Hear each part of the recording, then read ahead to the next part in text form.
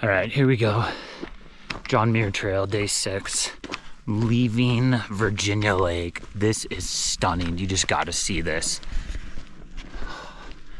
This might be one of the most beautiful settings I've ever seen in my life. These mountains jetting in the background, this beautiful lake here.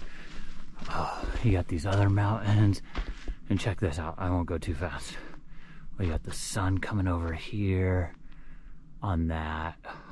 This is just absolutely beautiful today.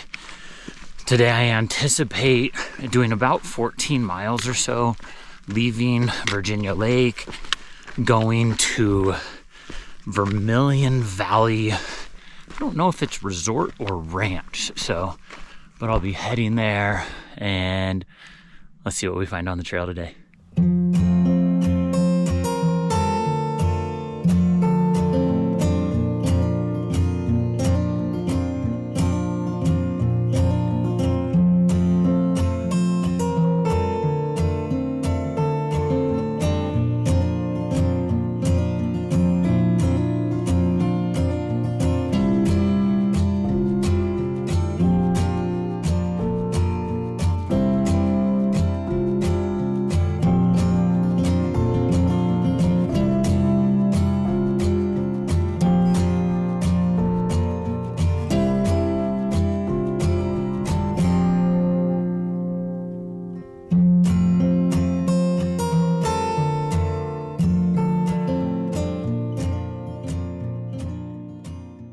Here's my John Muir Trail day 6 update. Day 6, I started the morning at Virginia Lake. Virginia Lake is stunning. It is absolutely beautiful. I'm pretty sure I stayed more on the north side of the lake. As I slept there the night before, the sun went down pretty quick. So I was on the side of the lake where it was shady. So that would mean I was on the west side of the lake, kind of the northwest corner there. But I woke up in the morning and you could see the sun coming up. The reflection of the mountains was on the lake. In the distance you had Ansel Adams Wilderness. It was just absolutely phenomenal to see. I got going in the morning and decided I had to fish. And so I took maybe 20 minutes to fish around the lake as I continued moving on from there. I'm trying to think of anything that really stands out. You kind of go over this little pass and then you came down, and I just did switchback after switchback going down towards like Tully Hole and Fish Camp. And I was walking along this like kind of creek, river, small river, and I thought I have to fish this. And so fished a little, caught 2 fish. I mean, jumpers and fighters. The fishing in there was beautiful. If I was to come back and do this trail again and do it in 21 days instead of 14, I would stay at Tully Hole. I would stay at Fish Camp, somewhere in that area, and I would just fish that river for an afternoon. I had so much fun. It was along that section of the trail that I met my 2 friends, Rob and Jen from Alaska. And Rob actually helped me. I've had some blisters on my feet, and Rob gave me some Leuco tape. So we stopped at the Fish Camp Bridge and I popped those blisters and put Leuco tape on them. As I reflect on yesterday, it was a very hard day for me with my feet. I mean, discouraging, hard. Like, thought about quitting several times, hard. And so that was something that I really had to process yesterday, just hiking alone. And what was really cool is as the day went on, I bumped into a guy named Gabriel. And Gabriel and I started hiking. We could hike almost at the same pace. I'm faster at the uphills, he's faster at the downhills. And a big thing for the downhills is I had like 6 hot spots. 2 of my toes, each one on the right, one on the left, have blisters. Both of my heels have blisters. I got a couple other hot spots going on. And so yesterday was not my greatest day mentally. And I'm sharing this right now so that I remember it. I'm sure that when I get home and look back on the John Muir Trail, I'm sure it's gonna be phenomenal. I don't think I'm gonna think about these 18-mile days or 16-mile days with blisters. I think I'm gonna remember the beautiful pictures and the people that I met and the fish that I caught.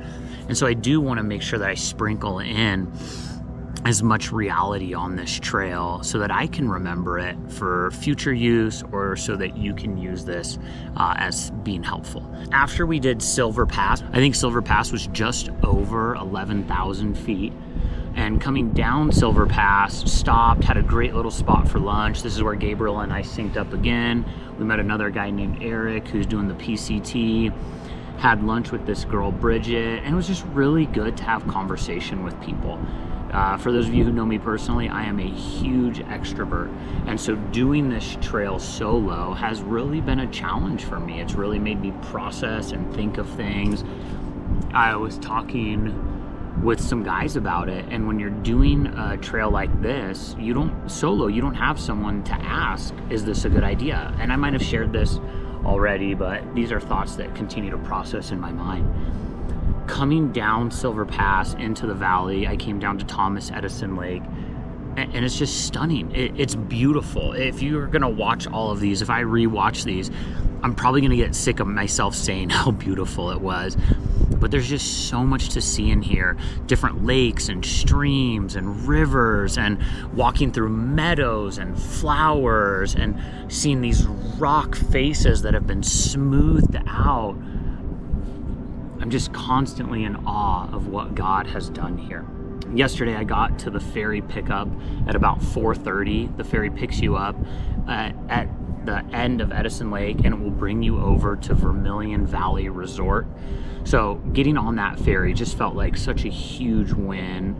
Not a huge accomplishment, but just a win to be able to get on that ferry, to jump onto that, and to get over here where I could have some real food, connect with people. When you show up, if you take the ferry and you show up at Vermilion Valley Resort, VVR, they offer you a free drink when you get here. And I took that Gatorade so quickly. It was so good. Oh, look, you can see my tent over in the background. And so I'm camping here. You can camp here for free as long as you want. They just say you got to be out by September. My ultimate goal always was to be here for 2 nights and have a rest day. In my next video, I'll try to talk about the rest day, see what that's like. But I showed up on Wednesday night, and that's barbecue night, and I ordered a plate that came with tri-tip and chicken and beans and mashed potatoes and coleslaw. It was just so good. It was so good on several reasons. 1, to eat a meal that I didn't cook. 2, to not have to bring out my stove and cook a meal. And 3, to have like a real meal that wasn't, chili mac. No offense, Mountain House. No chili mac, no ramen and quinoa and some of these other things that I've been eating. And so it was just really cool to sit. It's even great to sit at a table and have a meal. And I went and ordered a Sprite. And then last night, what I needed to do was I needed to work on my feet. And Rob, who I mentioned earlier, who's from Alaska, had worked as a paramedic, I think for maybe 2 decades. And so I was able to show him my blisters and get advice what to do. And I got a pin and popped the blisters, and we don't have to go into all of that. But I think just having someone to talk to about that and what to do, and that foot care was really, really good. I stayed up later than I have. Last night I don't think I got into bed till 9:30, and got up once in the middle of the night, and the stars are just beautiful out here. I am so loving that. Now, one of the things that I didn't expect on this trip, and let me make a mention, I think this may be the best my hair has looked, because I took a shower here, and you can take a shower and do your laundry, and that was just so great, because I've been wearing the same clothes for the last almost week. So 6 days of hiking, same 6 clothes that I'm hiking in. As I move forward, that'll be the same thing as I leave here and aim for Mount Whitney. As I want to say Mount Whitney is my ultimate goal, but my ultimate goal is to make it home to my family. And so I want to get to Mount Whitney. That is a huge goal of this trip. But just even reflecting on last night and, having a hard time yesterday with my feet, and now moving into or coming into Vermilion Valley Ranch, and just being able to rest, to care for my feet, to talk to some other people has been really cool. Something too, if you want to stick around for this part, is word has gotten out that I'm a pastor on the trail, and I've had some really cool conversations with people about Jesus. One of the things that is sticking in my mind is people are curious about God. People are interested in God, and so I'm having a lot of these conversations and realizing that people have a huge interest in God. I think we just need more Christians to share their faith with their friends. I think we need more Christians to be bold, and just that when people around them are ready to have conversations. One of the things I'm learning on this trail is people are here, they're looking for something.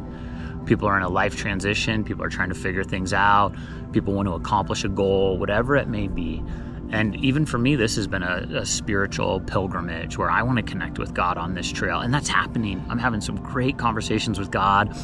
I'm speaking scripture. I'm singing songs.